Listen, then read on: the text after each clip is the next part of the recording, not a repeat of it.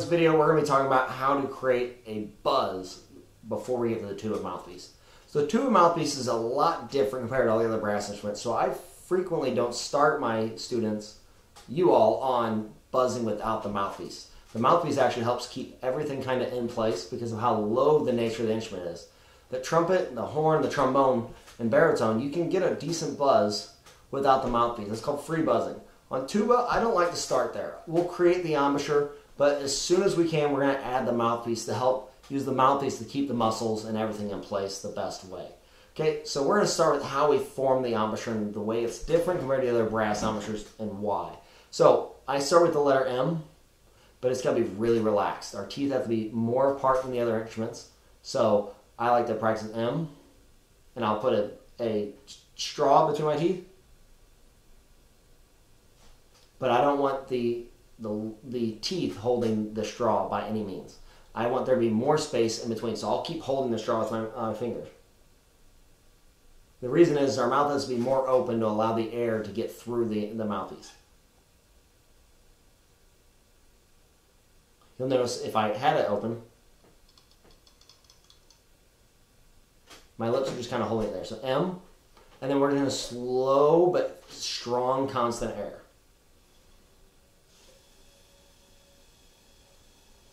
Okay, we want the air to be as hot, as warm as possible. So almost think of you taking your hand out, and you're going to blow almost like to fog a mirror up. It's kind of like that, but we want the air to keep going through the straw. M. Almost like Luke, I am your father. Just like that hot air, okay? So once we're able to do that, the way we get a buzz is our lips vibrate together very slowly to create a tone. Okay, so once we get the M, we have the air going slow. The last thing I do is I add the mouthpiece. Okay, so the tuba mouthpiece is very unique in the fact that it is very large. Okay, so when we hold the mouthpiece, especially for the first year or so, I have my students 3 fingers, thumb, 1, 2, and then I use the pinky to cover part of the hole. Okay, depending on how it is, it adds some resistance to make the buzzing easier for you. Because if not, the air is just going to feel like it's falling out of you. So 2 fingers, you're going to cover part of the actual shank to make it easier for you. Okay, so we're going to, when we place the mouthpiece is very large. We want it to be mostly on our top lip. Some of it's going to be on our bottom lip. You'll notice even mine, it's touching my nose. If you're a smaller player, it may have to sit lower for a while. As time goes on, it'll probably naturally go where you want to go. Okay? So you either want 50-50 or slightly higher on that top lip. Okay? So once it's there, the one thing I always talk about is the lips in the middle have to be relaxed, but the outside where it touches the mouthpiece have to be strong. You can even see it in the mirror, in the camera. See the muscle forming? But inside, you see the muscle. Okay, so once we understand that, we just have that air with the mouthpiece. So remember, cover the end.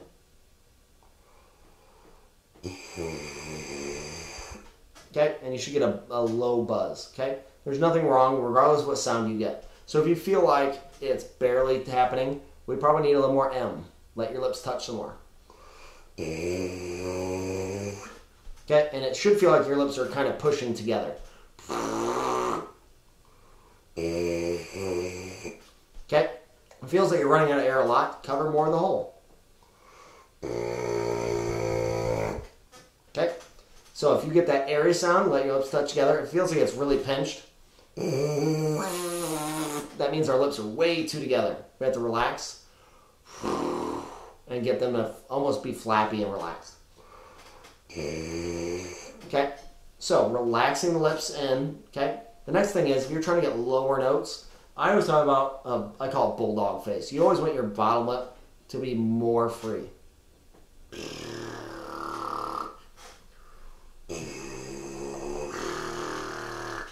Okay, so those are a couple tips. For the tuba, if you can get to about a 4-second buzz, 4-second long buzz, you're probably more than okay to go to the instrument. The instrument adds a lot of support and resonance to the mouthpiece because the mouthpiece is so large. So Okay? And if you feel like that's too low, you can try faster air and get a higher buzz. Okay? All those notes are normal notes in the tuba. So as long as you can get a good, strong sound, you're going to be good. So practice your buzz, get it as long as you can, and let's start adding it to the tuba. See you in the next video.